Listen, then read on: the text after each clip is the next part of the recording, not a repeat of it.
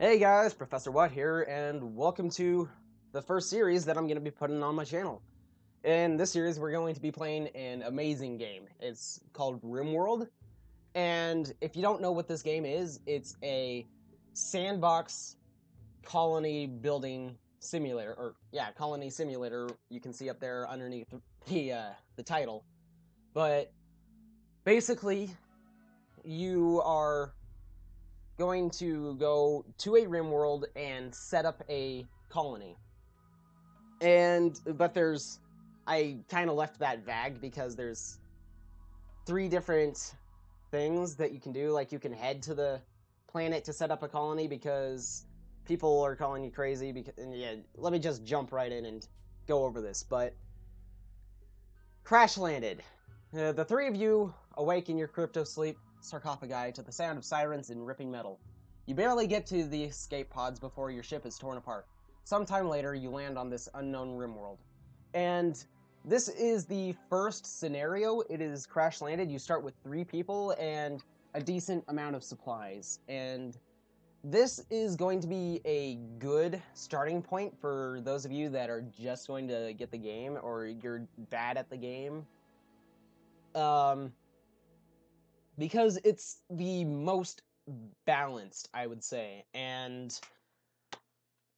I actually like Crash Landed a lot better, but sometimes you gotta spice it up, you throw Lost Tribe in there or the Rich Explorer, but I like Crash Landed a lot, and for those of you that are new to the game, I would recommend it.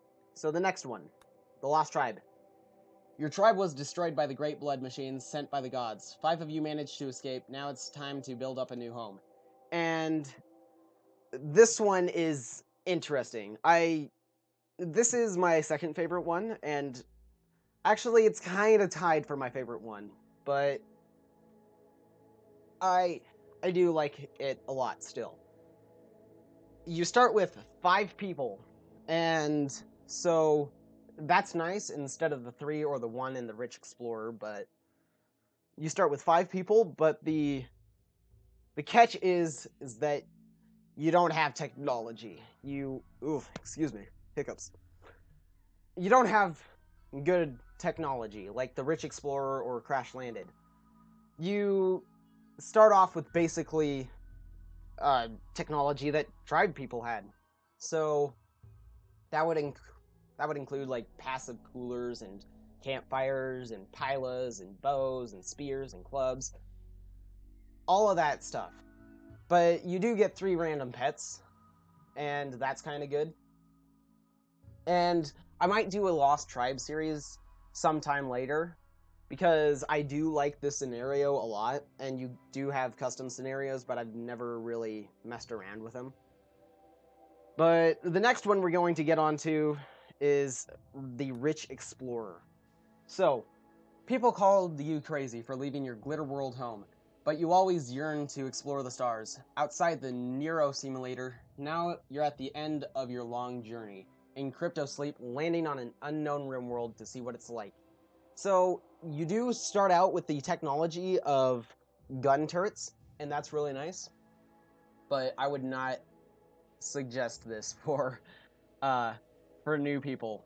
You get 1 random pet, a lot of currency, you get a lot of meals and a lot of medicine, and you get a good weapon. That's basically it. So you've got to choose the best person that you can find, and that is going to take ages. But for now, we're just going to do Crash Landed, because that's my favorite. It might be your guys' favorite. But now we're getting on to the AI Storyteller, which is basically the difficulty of the game. So the storytellers, they're going to throw random events at you. And that's going to include like solar flares or random things blowing up or people joining your tribe. And Cassandra Classic is going to be not the easiest one. Cassandra Classic is basically classic. It's in the name. It's gonna get progressively harder as you go along. But then you've got Phoebe Chillax, and Phoebe Chillax is basically the easy mode of the game. and she'll just throw a whole bunch of easy challenges at you or good events. And then there's Randy Random. Oh, Randy, you have made me lose so many civilizations before. Randy Random is going to be the more interesting storyteller. He's going to be completely random. He can throw an invasion of like 5 people right away at you. You know, you land and you start building a home, and then boom, 5 people come and raid you because Randy Random. That's him. But for a lasting series on YouTube, and I'm hoping I actually get to finish this game because there is an end to the game. But just for now, we're going to choose Cassandra Classic on some challenge. Yeah, I'll do some challenge just so that I can get to the end and show you guys what that's like. So this is the cool part in the game. So Rimworld, it does this cool thing where it generates an entire world that you can go and explore. Like, not Minecraft where it's flat and you go out in, you know, X, Y, Z. Well, I mean, this you would go in X, Y, Z, but not a cube. You've got an entire world. You know, you travel across the world, the Rimworld, and that's really cool. And that was added a couple months ago in the, not the newest update anymore, because another one came out a couple days ago. It added rivers and roads, and I have yet to see what those add to the game. So that's going to be a learning experience for me. Probably not for you guys, since you haven't seen the game. Actually, it will be, but you know what I mean. So, in a couple of seconds here, it'll generate the entire world right there.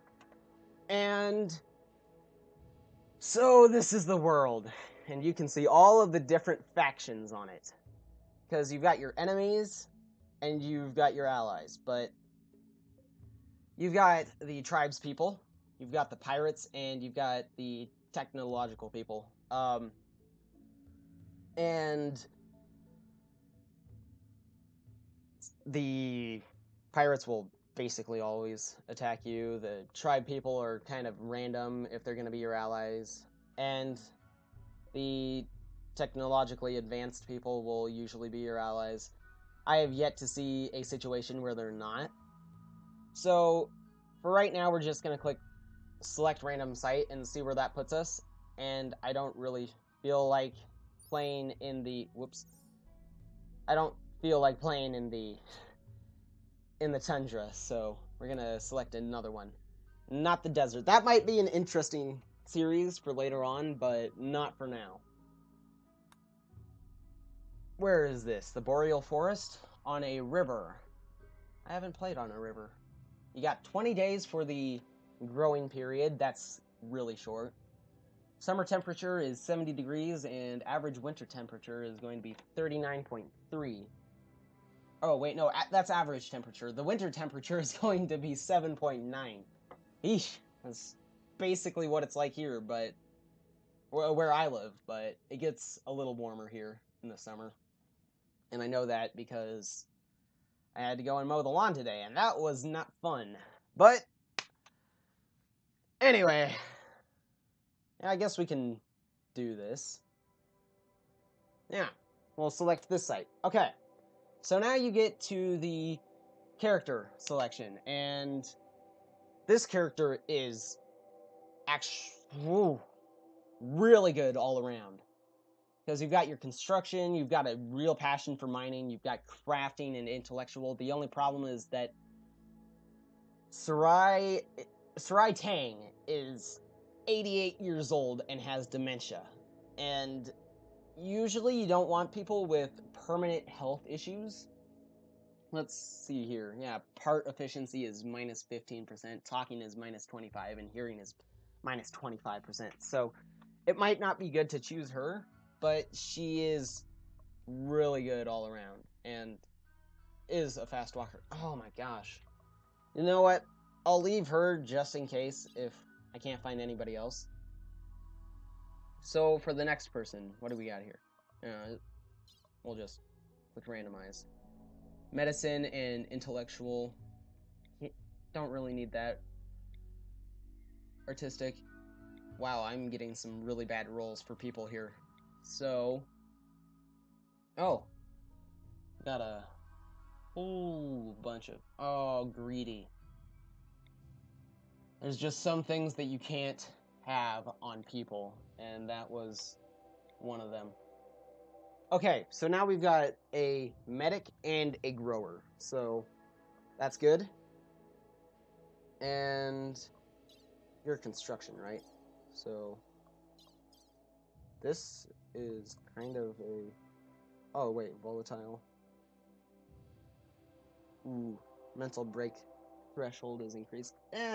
I haven't really seen that many problems with it. And Winnie Vega cannot fight,